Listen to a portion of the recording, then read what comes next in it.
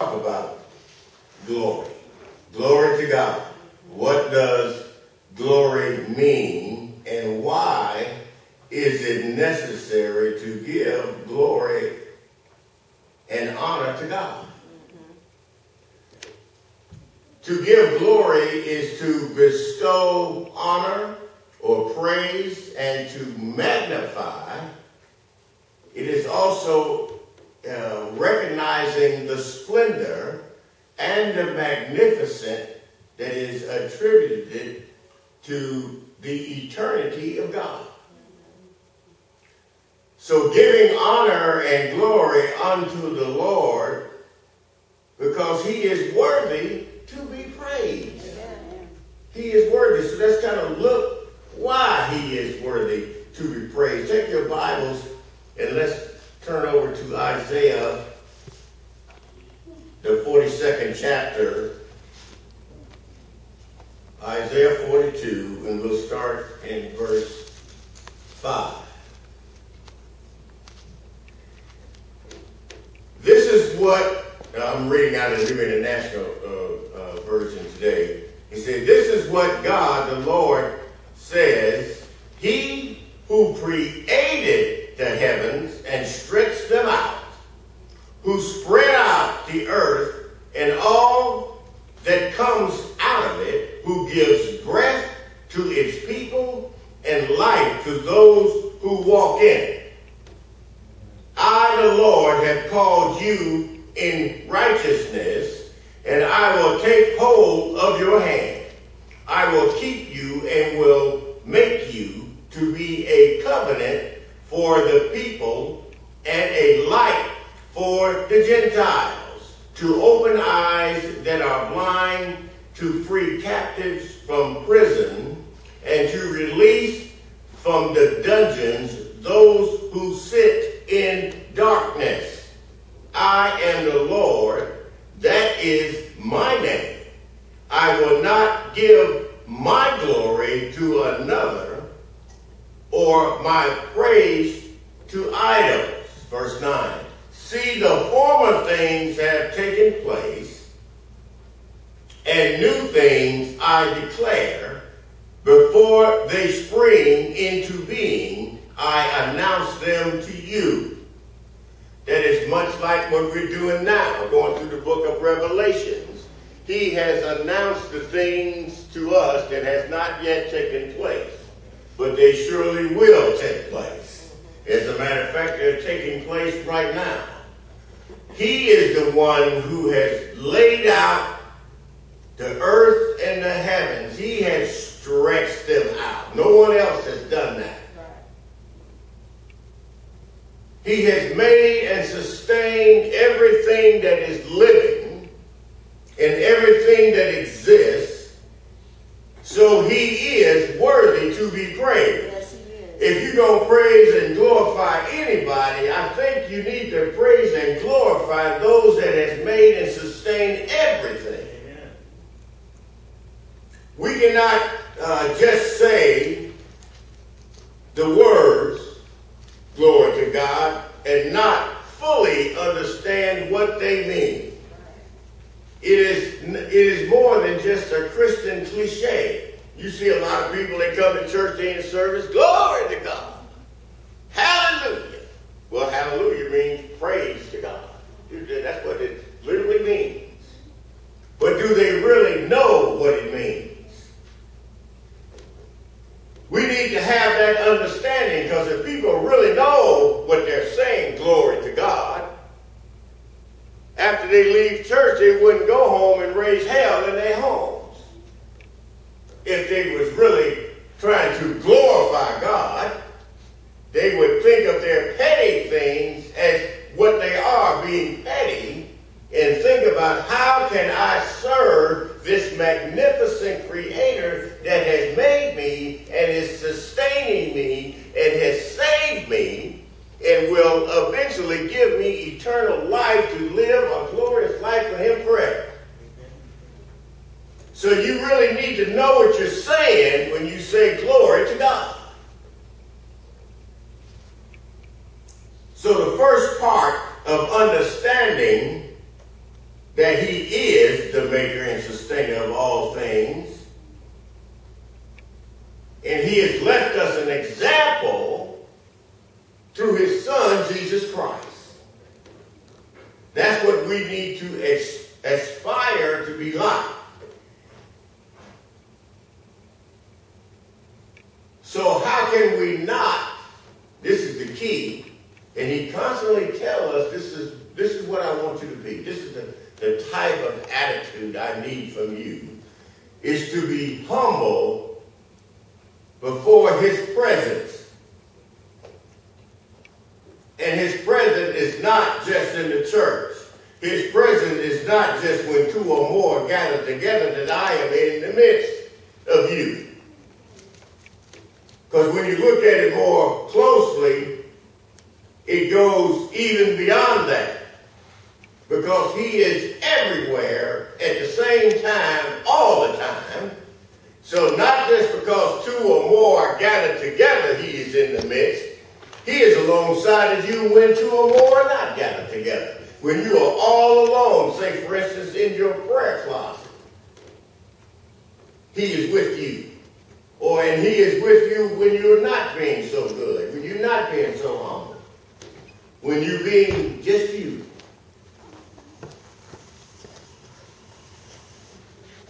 So we need to truly understand what the glory of God is. And if we can understand that, then we can become better Christians. Amen. As I was studying this and reading this, it just made perfect sense to me. And I heard several other sermons from individuals on TV, George Myers being one of them, and this man, James McMinnis from Shreveport, Louisiana. And it started really making sense to me. And then some of the things that I would think about, some of the things that would irritate me, some of the things that would upset me, seem very small. They really didn't amount to anything, especially when they got in the way of doing the will of God. When they got in the way, that they upset me enough or disturbed me enough, amen, that it distracted me from what I was called to do. Mm-hmm. And the same goes for everyone else. When it distracts you from what God has called you to do. And he called you to serve him. That's right. And not yourself. Amen. So even when we want to go back, and I looked at the example of King Nebuchadnezzar, he came to mind. So I went back and I read King Nebuchadnezzar.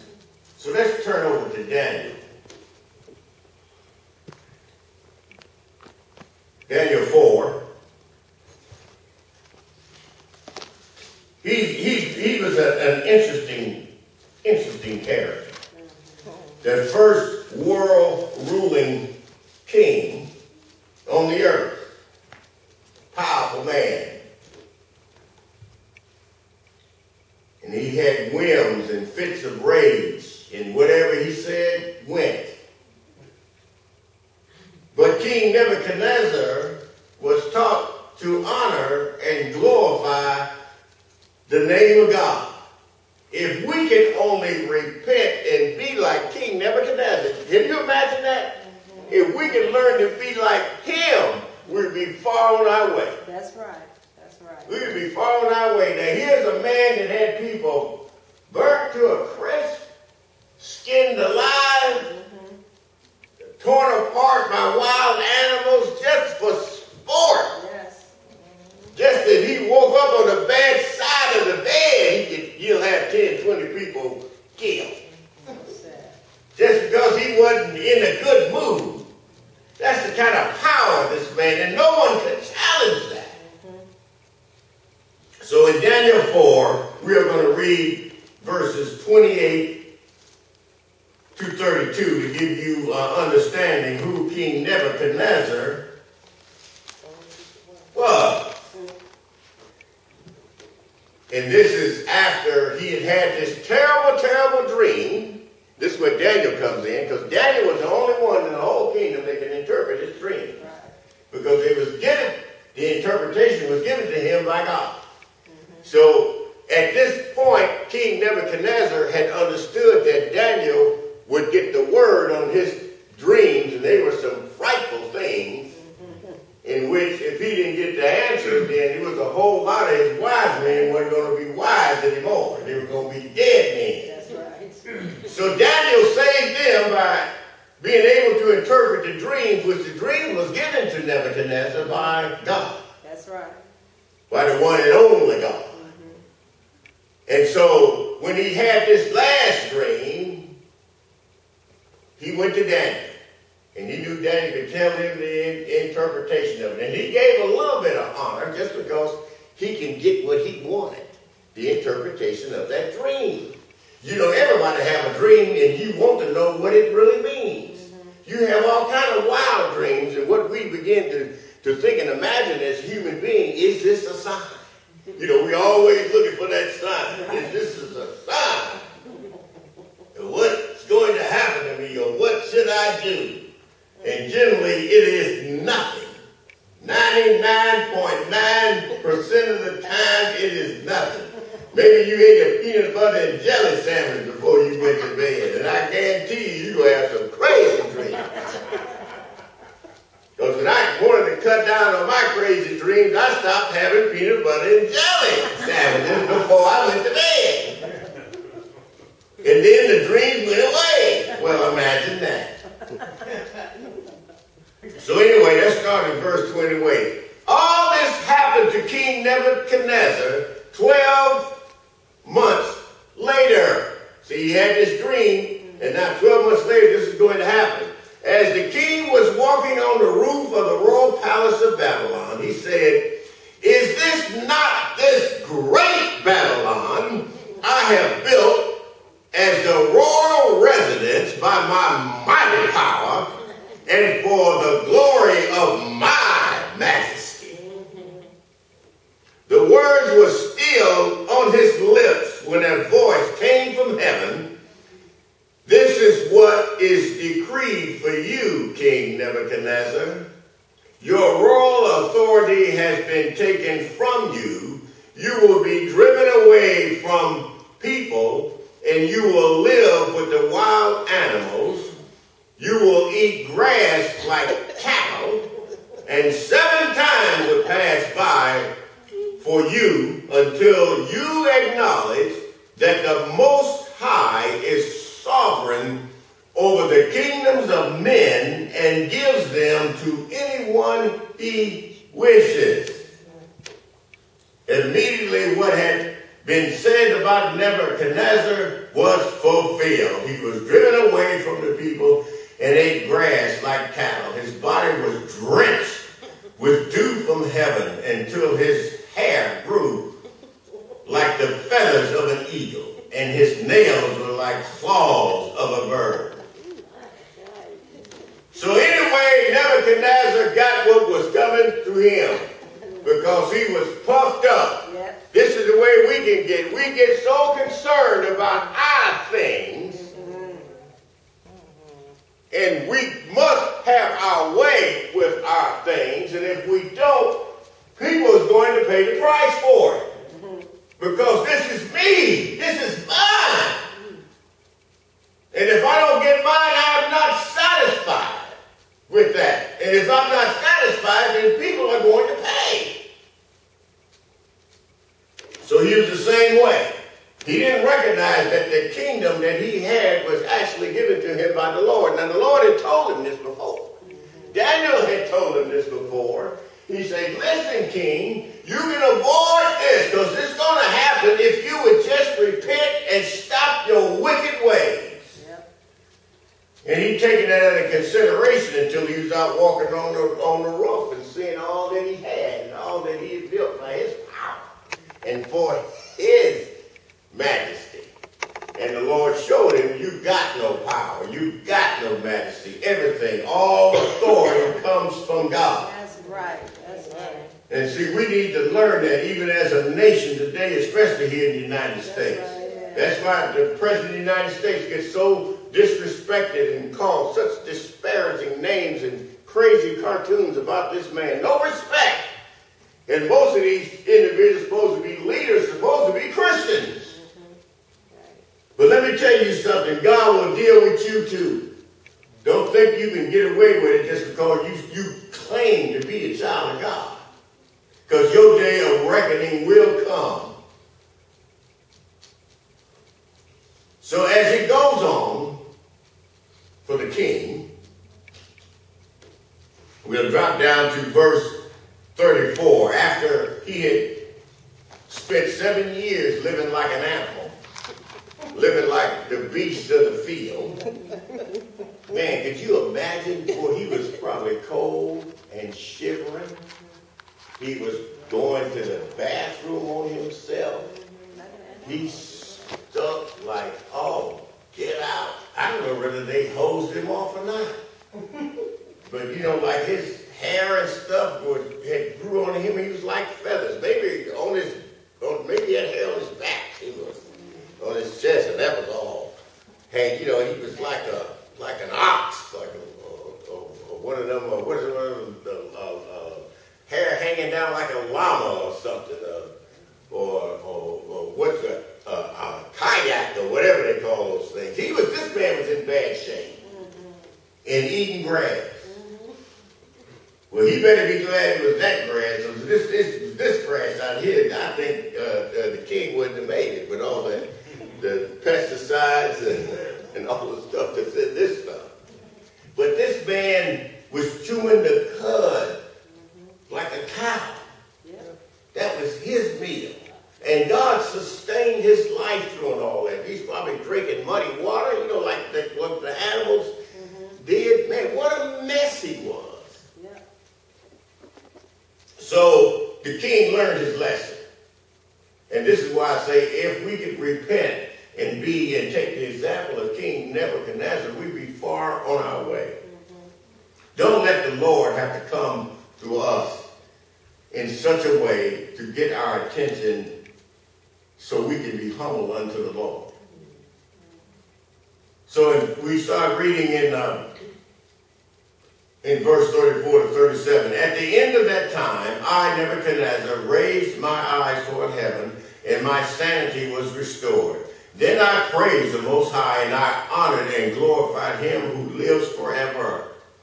His dominion is an eternal dominion. His kingdom endures from generation to generation. All the people of the earth are regarded as nothing. He does as he pleases with the power of heaven and the people of the earth. No one can hold back his hand or say to him, what have you done? Sometimes we ourselves say, Lord, what have you done? Why haven't you straightened this one out or that one out yet? At the time that my sanity was restored, my honor and splendor were returned to me for the glory of my kingdom. My advisors and nobles sought me out, and I was restored to my throne and became even greater than before. Now I, Nebuchadnezzar, praise and exalt and glorify the King of heaven, because everything he does is right, and all his ways are just, and those who walk in pride he is able to humble.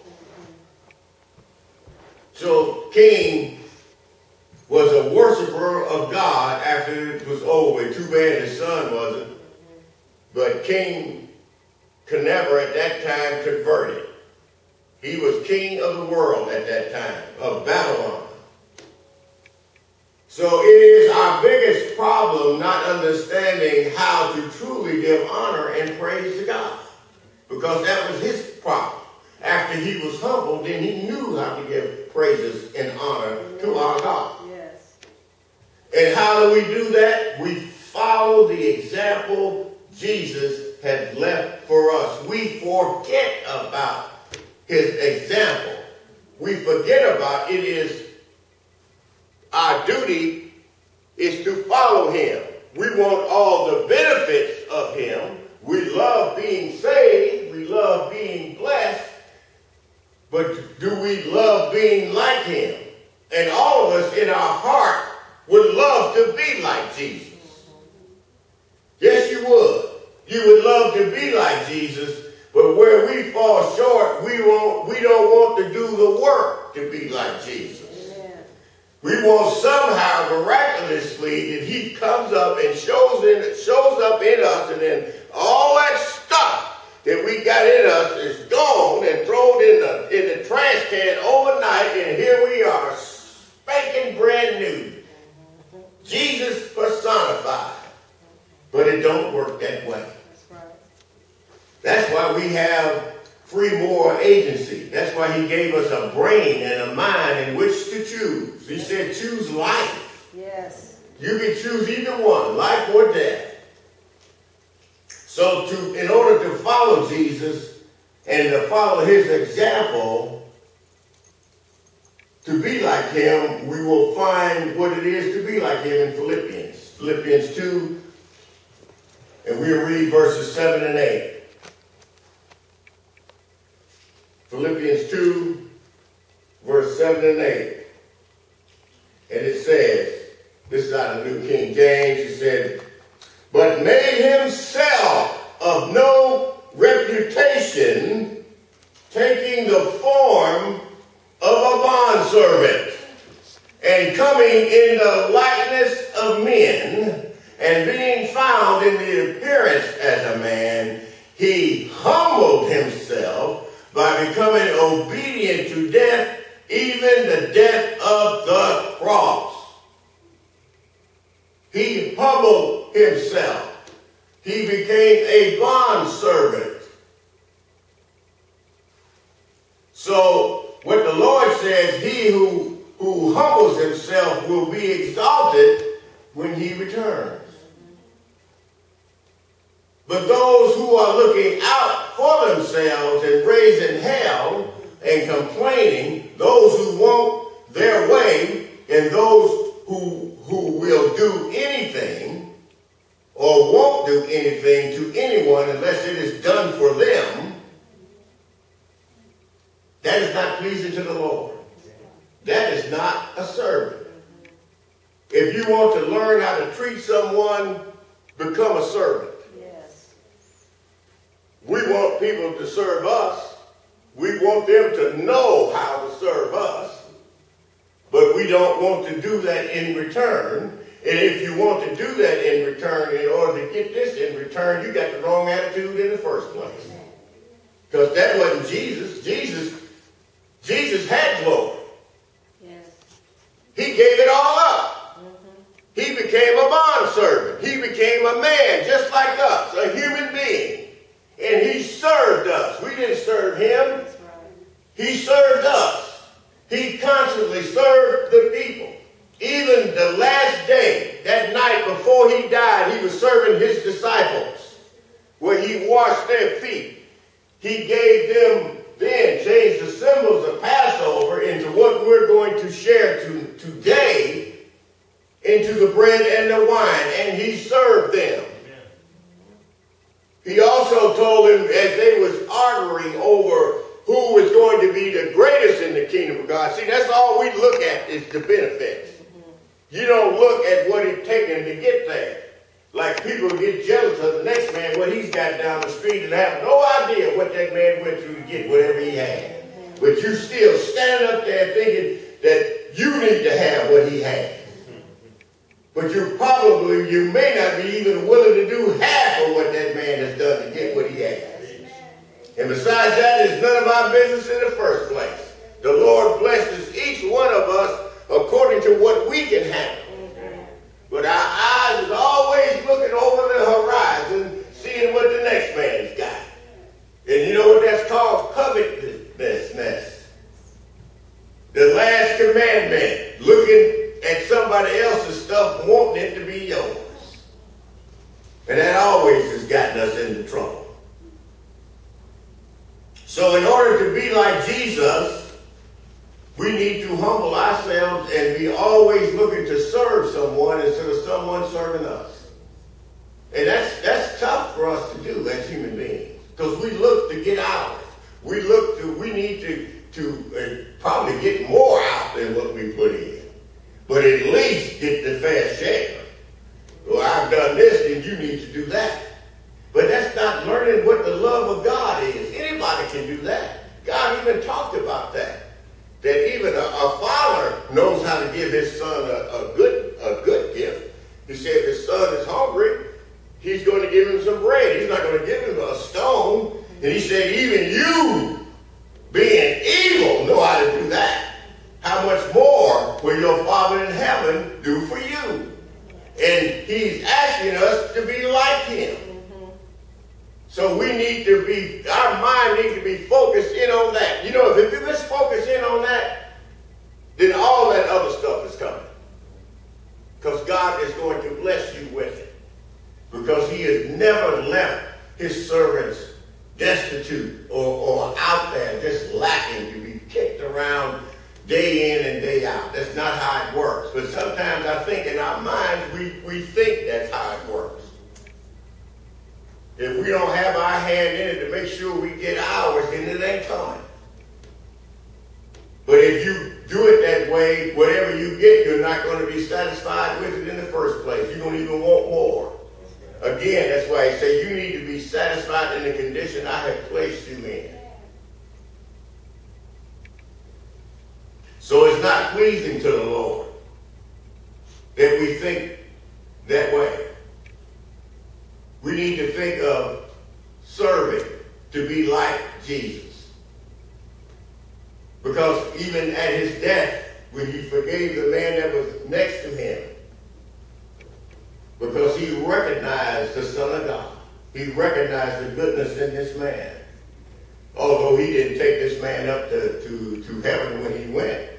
But he know that man had the attitude, and that man is going to be in paradise. I don't know about the other one. With his attitude, maybe his attitude would change. There's a blessing in everything that we do if we can only open our eyes to see it. No matter what you're going through, it is a blessing, it's a joy. I first began to understand what that means because I didn't fully accept that. You know, when you going through stuff and you feeling bad and that, you know, well, it's pretty said hallelujah. I mean, when you being down. But what it is an opportunity in which to grow. It's an opportunity to be just like Jesus, because Jesus was the same way. And Jesus never takes a situation and just kicks it to the curb. It is always a learning experience for us to learn how to love, to learn how to be patient, to learn how to be caring for one another, not thinking about your own benefits. What did he constantly say? We need to share one another's burdens. We need to be patient. We need to be kind to one another. That's what he means. That's the example we need to set. And let me tell you, when you see that example in an individual, especially in Christians and in this church or in any church, people is going to flock to that. Because they're going to see Christ in you. Can they see Christ in you? Can they see Christ in you in everything that you do? Not just here in this place, in Sunday service or in Bible study, but in your everyday life. That's what we need to strive to be. Because it will become then your habit. And then you don't have to worry about putting on airs or putting on a front. Because you'll be just you. Just you. Just you. But when we're not us, we always, we're looking, we're wondering who's seeing us. We want to make sure we're on our best behavior. That's right. So that means that is not your only behavior. You're putting on airs. You're actually being a phony. That's not you. So that's why we need to concentrate and know that the Lord is with us 24/7, not when just 2 or 3 of us are gathered together. Of course he's there. But he is there when there's no one else around. That's right. We need to understand that we can do nothing without the Lord, and we are nothing without the Lord. That's right. As he says in 2 Timothy 2 and verse 24, he said, a servant of the Lord must not quarrel, but must be kind to everyone, be able to teach, and to be patient even with difficult people. That's what we need to be. But sometimes we're not, because we lose it. As this particular minister was talking about this seed of what was that? Offense. Offense. We're always offended. And when we offended, somebody's got to pay. Other people got to pay. You may be making people pay that don't even know what they're paying for. Because you're angry, you're mad. Your expectations did not get met. And so you're angry. And so now you're doing the will of Satan. And the Lord counts it as that. That when you're like that, you're doing his will. You're not doing the Lord's. When he says that we must meditate on good things, but we don't. We get hung up in our own things, material things. From what we drive to the places where we live, to the friends we have, to the clothes we got on our back. And we always got something negative to say. And we need to stop. All of us. Because all of us as human beings have a tendency to do that. We start sizing people up and judging them along the way. We don't even know those people. And so this is what the Lord says he wants us to be. And when you can, this is why I'm saying, when you fully understand who you are glorifying, who it is that deserves the honor and the glory, and that honor and glory that he has given to us by calling us, by making us his own children, because now we have become him, so we recognize him, so part of that glory that he has now been bestowed upon us. So we need to act like we appreciate that. But if you don't, you probably won't appreciate it until you understand what it is and what he has given us. Since you can't feel it or see it or taste it right now. You can't really taste the kingdom. You can imagine what the kingdom is.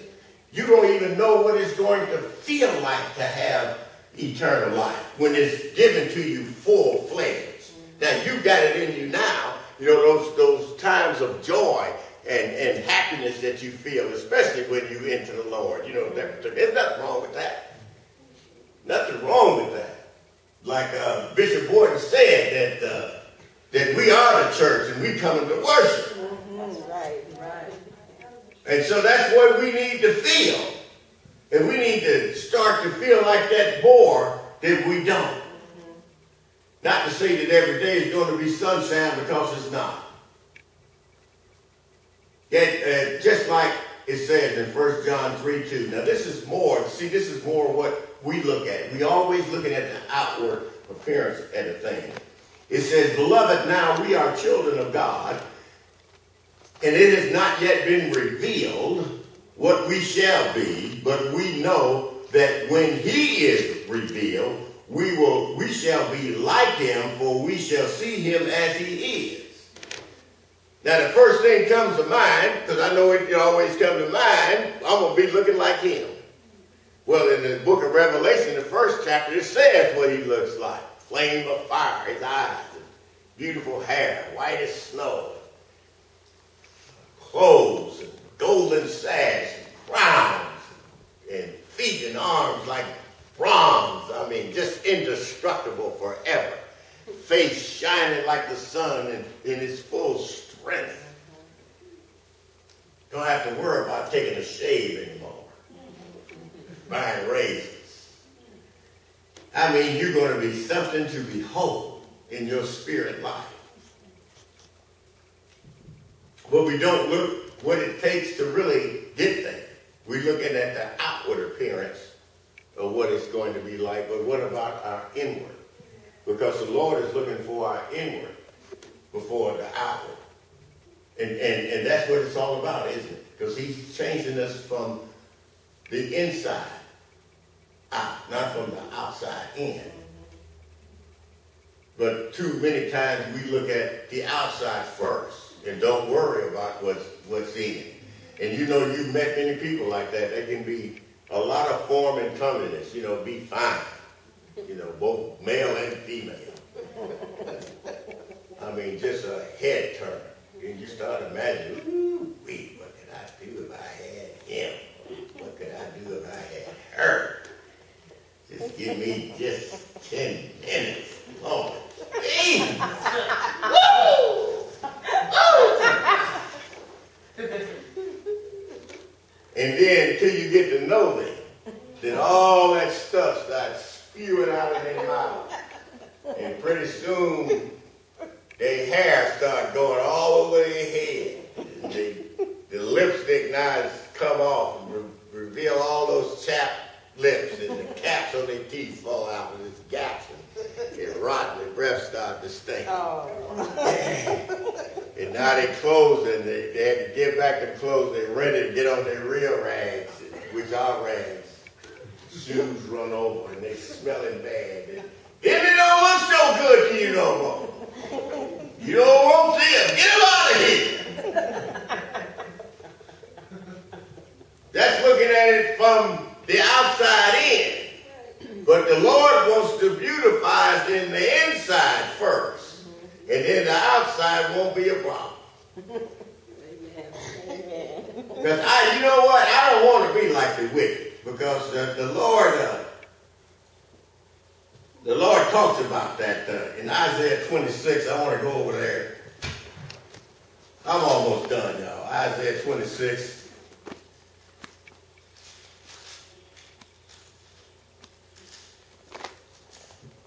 Starting verse 7 to 13.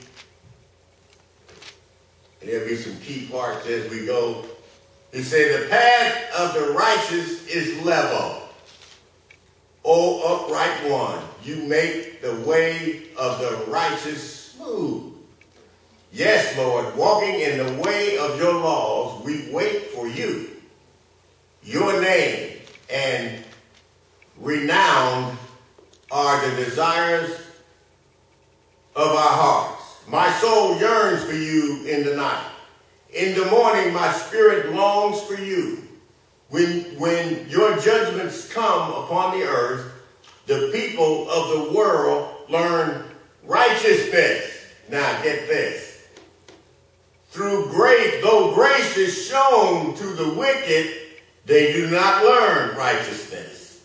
Even in the land of uprightness, they go on doing evil and regard not the majesty of the Lord. O Lord, your hand is lifted high, but they do not see it. Let them see your zeal for your people and be put to shame.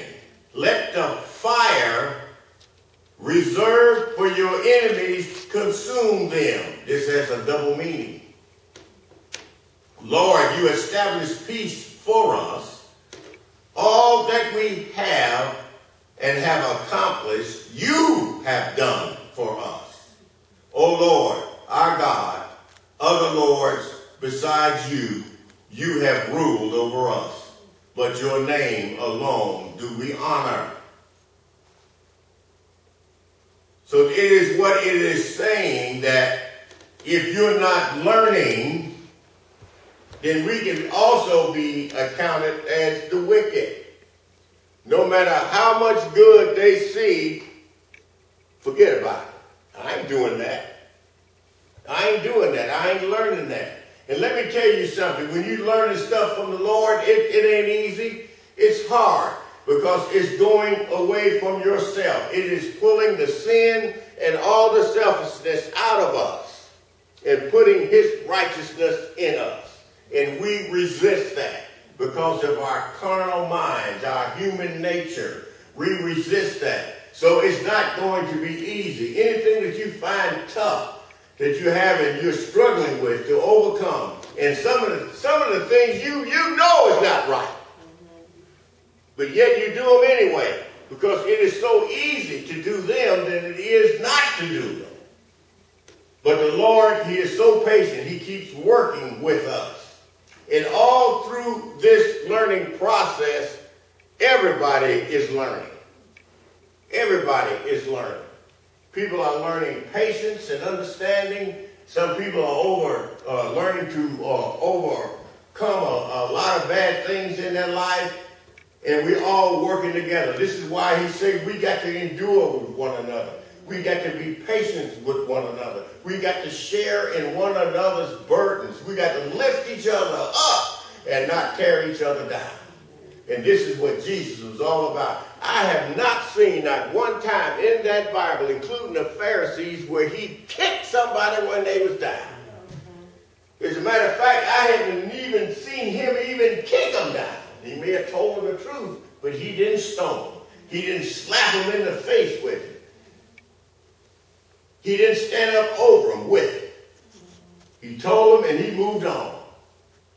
And those that were struggling, he helped. He lifted them up. He didn't condemn them. Kind of reminds me of the woman that they caught in adultery, which I believe she was set up anyway just to trap Jesus. And he said, where's your accusers now? She was guilty. She did it. He said, go your way. Go your way. And sin no more. Hello.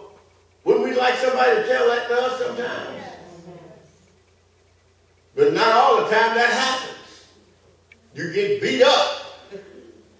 Yeah, I'll make sure you won't sin no more when I'm through with you. So it is not God's way.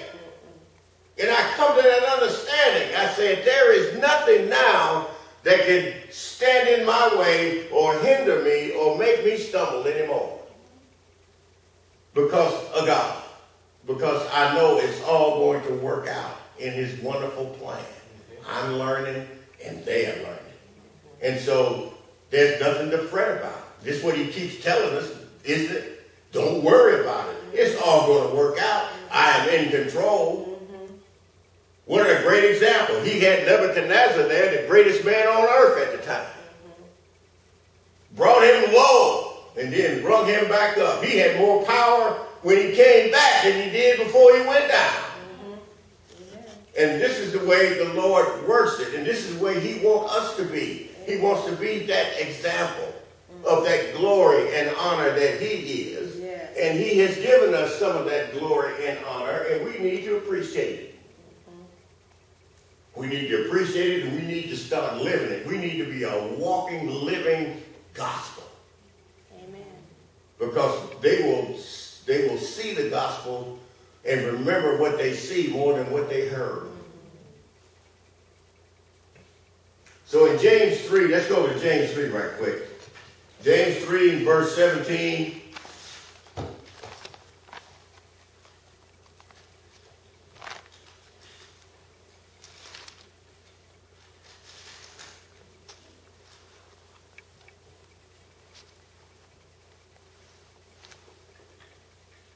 It talks about the wisdom. It says, but the wisdom that comes from heaven is first of all pure. Are we pure? Are you pure at heart? Then peace-loving, considerate, submissive, full of mercy and good fruit, impartial and sincere. Peacemakers who sow in peace raise a harvest of righteousness. You see what that is? That is Christ Jesus personified right there. And if we do that, guess what? We've got a harvest of righteousness all around us. Like in Philippians 4, these are the things that we need to think about. I know sometimes they're hard to think about because life is not fair. It is hard. It is hard and it can be tough.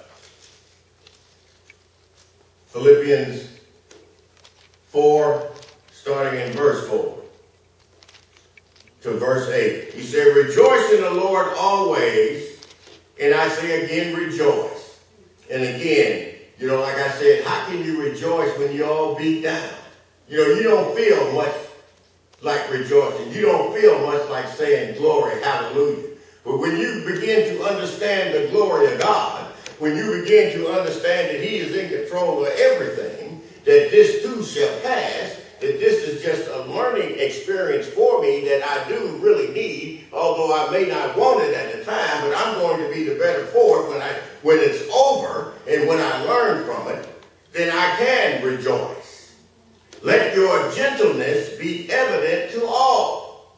That's one thing he keeps saying to us, that we must be gentle people. The Lord is near. Do not be anxious about anything, but in everything by prayer and petition with thanksgiving present your requests to God. And the peace of God, which transcends all understanding, will guard your hearts and your minds in Christ Jesus. And he says, finally, brothers, whatever is true, whatever is noble, whatever is right, whatever is pure, whatever is lovely, whatever is admirable, if anything is excellent and praiseworthy, think about such things. That's what we need to do. That's the kinds of things we need to be thinking about. That's the type of thing that needs to be on our minds. And when those types of godly thoughts are on our minds, we are less apt to get ourselves all twisted up. We're less apt to get ourselves all anxious and upset and fearful and get angry. Because he don't want us to be angry and not control it. Because anger is going to come. Because it is. And the Lord himself gets angry. But it's what we do with that anger. What you're going to do with that anger. Are you going to turn that anger into sin? Most of us do when we get angry. Because if you don't control the anger, then the anger is going to turn into what they call rage. And then rage, boy, no telling what's going down. And then afterwards, after it goes down, then you're going to say, well, I'm sorry, I didn't mean it, but I lost my temper. But it's too late then. It's too late. So we cannot look on life based on what someone else does or does not do. We must understand God is in control of everything, and every experience is for a learning opportunity for us. Building the fruits of the Spirit, because that's exactly what the Lord is doing. When you're going through stuff and you're going through a trial, whatever it may be, it is building the fruit of the Spirit. It pulls the sin, as I said before, and the selfishness right out of us. And it hurts at times. Yes, it does. I'm not telling like, oh yes, it feels good, because it does not feel good. Anything that we do for the Lord looks like, because of our sinful ways and our human nature, don't feel good. Most of the times that I know that I'm being led by the Holy Spirit is because when I don't want to go, when I don't want to do it, when I want to do what I want to do.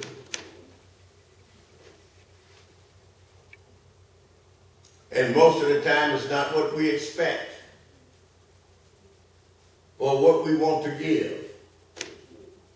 Because it is tough being like Jesus. It is tough being like Jesus. But as I said before, if we start to focus on those things, we can be living, walking, talking gospels to Jesus Christ. And that is allowing him to transform us, not us transform us. So when we say, all glory to God, you know it's more than just a nice sounding cliche, but a phrase with deep meaning, conviction, and understanding that God is almighty, he is all loving, he is all knowing, he is all over, and he is all of ours. Amen? Amen. Amen.